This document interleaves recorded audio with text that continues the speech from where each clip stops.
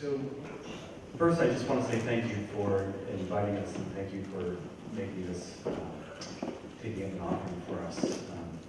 We are deeply grateful. It's fitting that an interdenominational choir should be here tonight because we are an interfaith organization. We are many different faith communities that have come together to create something amazing in our community.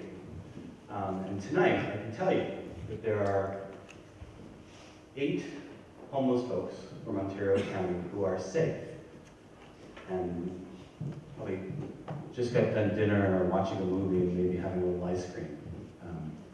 Because the faith community in Ontario County did not bury its head around the issue of homelessness. They pulled together, and now Family Promise is ending homelessness in Ontario County. Our goal is to end it for all the families that are experiencing homelessness.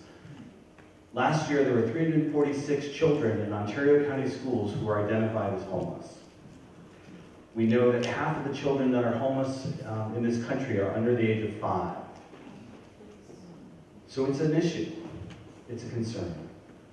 So how do you, in lots of places, right, they haven't been able, I've worked in New York City, I've worked in Philadelphia, I've worked in Portland, Maine. In lots of communities, people have not been successful at kind of marshaling the resources that are needed. Yes, you know, places will have shelters and they'll try to do certain things like that, but what they lack is really the solution, what we try to do, and what we believe is the ultimate solution to homelessness. Think for a minute about who is less loved in this country than homeless families, right? People who may be in poverty, people who may be struggling with an addiction, people who we don't want to think about existing. So what tends to happen is that these families become really isolated and communities turn their back on them. And when that happens, then they start to believe that they are indeed undeserving of love and undeserving of a place in the community. We know different, right? We believe that the secret to ending homelessness is love and compassion. And we show that every night of the year. We have over 700 volunteers from different denominations, different faith communities all over the county who run our program every night. And if your congregation wants to get involved as a support community, please contact us. We'd love to bring more communities, more organizations on. If you have volunteered with Family Promise, could you just raise your hand? Also, you can talk to any of these people.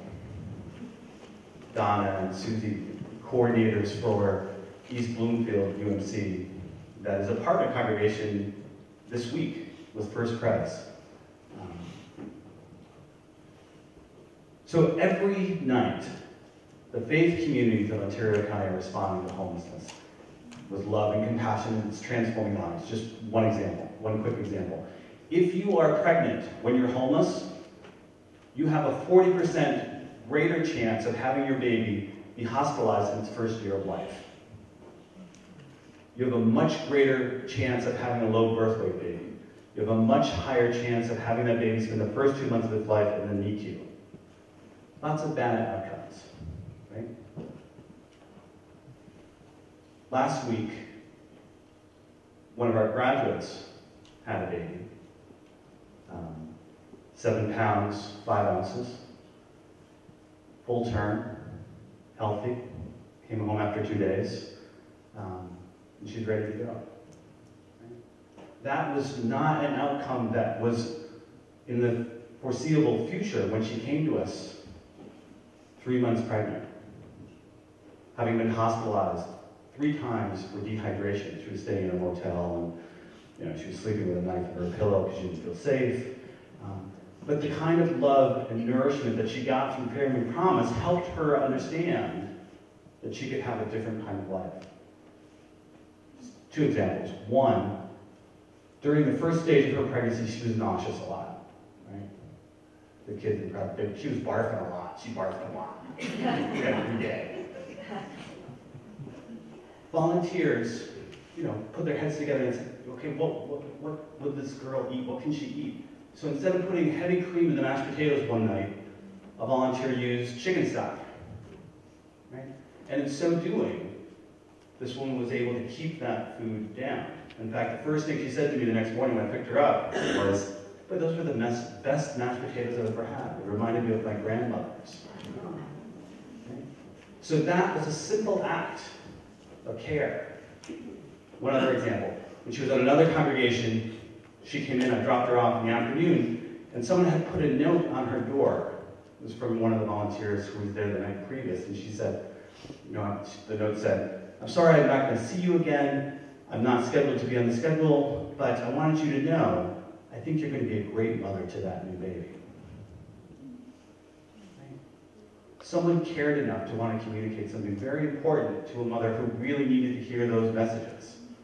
And then she started to believe them. Right?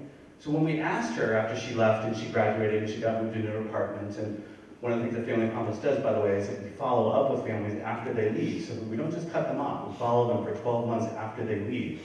One of the things she said was, one of the things I learned is that I don't have to live in a toxic environment. Right? She found another way. She found another way through volunteers, like all the people who have come together to make Family Promise happen. We are incredibly grateful for all the ways that the faith community has embraced us and supported us. Again, if you are in a congregation that's not yet involved as a support congregation, please come see me. We'd love to talk to you. We'd love to talk to your mission folks to see if there's some way we could work together. And thank you for all the ways that you help make Family Promise the growing organization that it is today. Does anybody have any questions? Yes? Do you have a website so we can find you? We do have a website. It's familypromiseontariocounty.org. There are cards down in the lobby. You can take one with. It has all of our contact information on it. We're also on Facebook. You can follow us on Facebook. Yep, thank you. Can I hold that up? Sure. So there's a bunch of these downstairs. They have all our contact information. Thank you. Yes? Do other counties in the area have similar programs?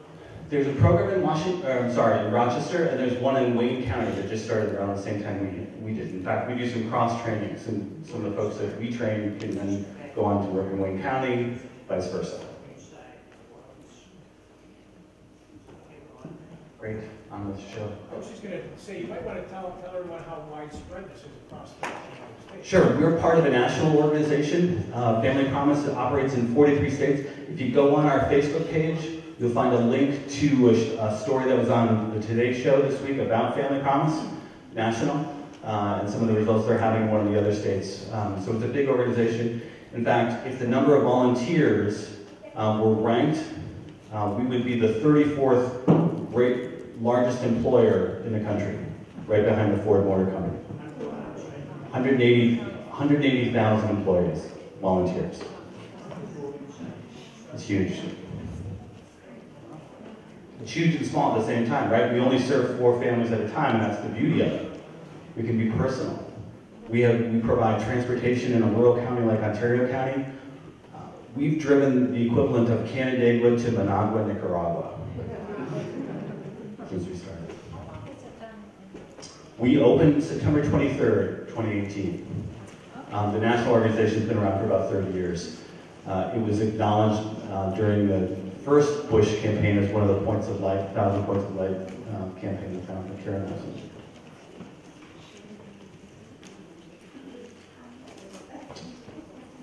At the training, I did a training on Thursday. There were 5 different congregations represented.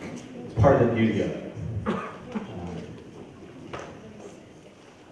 It's not as beautiful as the choir. Those voices are really spectacular. And thanks again. Yes?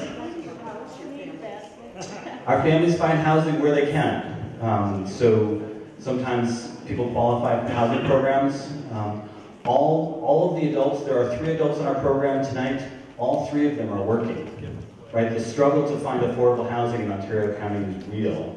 It requires a salary of about $37,000 to find an affordable 2-bedroom apartment. And if you're a family who needs a 3-bedroom apartment, you struggle. But that's the great thing about Family Promise, right? Because we stay in the struggle with them. We know it's a struggle. And we don't have all the solutions, but we're not going to turn our backs on you just because it's difficult or complicated. Or it's 10 o'clock at night and you need, you're at the hospital in Rochester and there's no way for you to get back to your apartment. Someone's going to call us and they're going to get back to their apartment and get that kind of support. Great. Thank you so much. Really appreciate it.